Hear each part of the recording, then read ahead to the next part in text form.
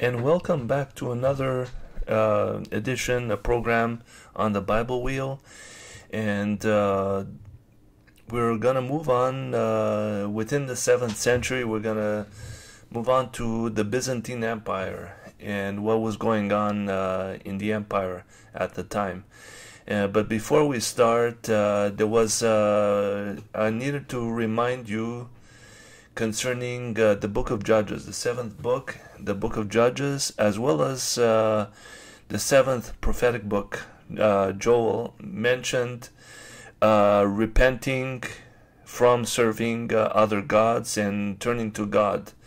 And in the book of Judges, there were many instances where Israel, the Israelites, the children of Israel, turned from serving gods to serving the true God, and then vice versa, and turning from the true God and serving other gods. And the 7th century, in 622, around that time, that's when Islam was born, and they actually got rid of the other gods in the Kaaba, and I don't know whether they kept one idol or they got rid of all the idols. I'm not sure, but they claim to serve the one quote-unquote true God, but it's not the God of the Bible though. But that movement started and it spread, and I give you the reason how it goes along with within the 7th century and how it conflicts with the Byzantine Empire and so on.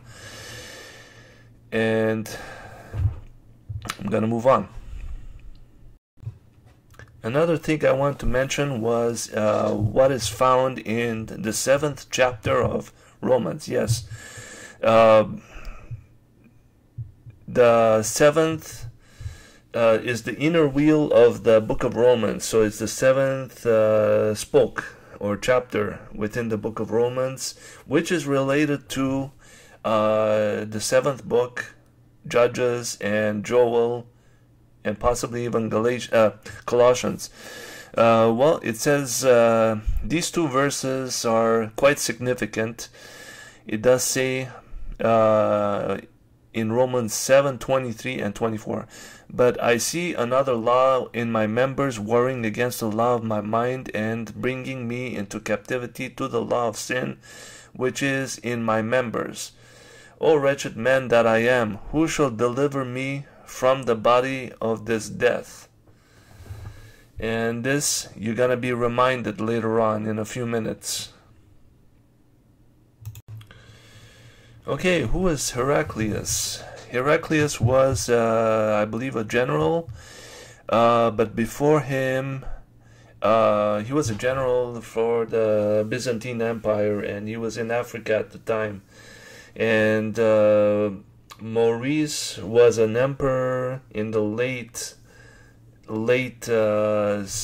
6th century, and he got assassinated by his successor, Phocas. And Phocas happened to have raped a nobleman's wife, Photius's wife. And the news reached Heraclius while he was in Africa, and he immediately left to go after Phocas. And once he caught him, he put his foot under on top of his head, on top of his neck, and he said, "Is this how you rule, wretch?" He called him wretch. And Phocas said, "And if you were in my place, how would you have done? I mean, would you have done any better?" And he was angry. Heraclius was angry at the time, and he, in his anger, he cut off his head. And Heraclius, the name Heraclius means hero, and basically the judges the book of Judges had a bunch of heroes. Every once in a while, God would fill His Spirit. His Spirit would fall on a certain man that would become the hero of that period. And Heraclius, his life reminds me of three people. And I'll explain to you why. Because it reminds me of Samson. I don't know if he had supernatural strength, but he did act as a hero, and just as Samson did. And at times he did the right things, and at times he did the wrong things, like really wrong. But I mean, Heraclius actually is identical to the name Hercules, which also means hero. And another man it does remind me of is Gideon, because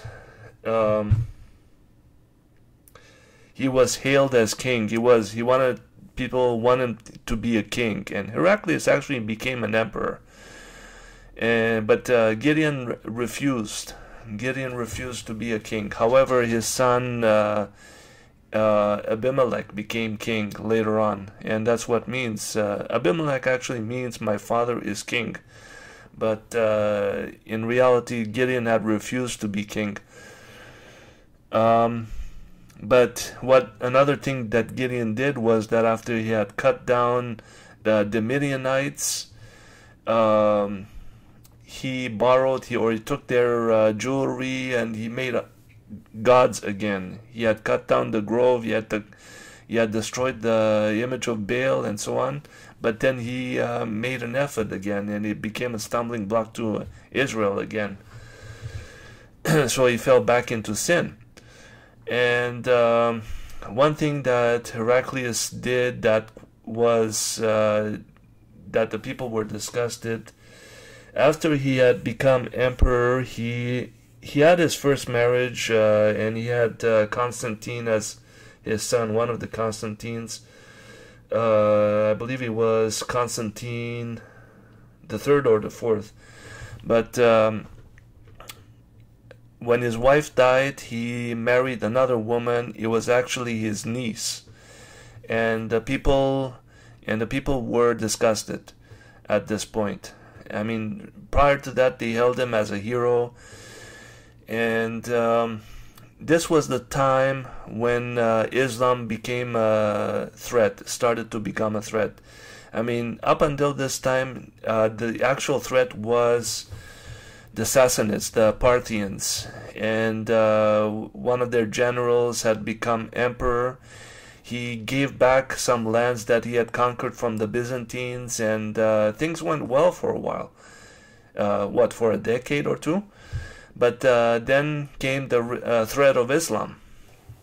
And we're going to continue.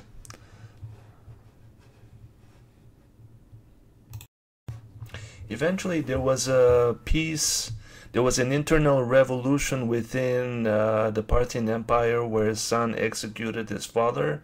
And soon after that, there was one of his generals had become king, and he had returned the lands that he had conquered from the Byzantines. But when Heraclius married his niece, he had a son, Heraclius, which means little hero.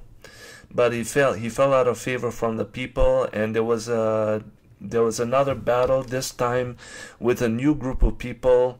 And wondering what this group was, they were actually the Muslims, the Islam, and they actually lost an overwhelming defeat. I believe that they had outnumbered the Muslims, and but they lost the battle. And after his death, Heraclius co-reigned with Constantine, his half-brother, but Constantine had himself had Heraclius mutilated to kick him out of office, and so did he with Heraclius's niece. He cut off her tongue,